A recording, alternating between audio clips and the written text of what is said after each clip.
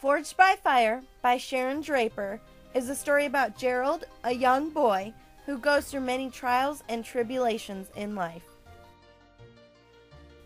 As a child, Gerald was always fascinated by fire. His mother dies when he is young and he loses the love of his aunt. He is left with his abusive stepfather and his sister Angel. Angel is the one person that helps him get through life. They both practice their talents and work their way through school.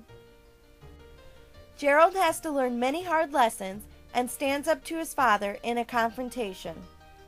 Keep reading Forged by Fire by Sharon Draper, a Coretta Scott King Award winner, to find out what happens to Gerald and Angel.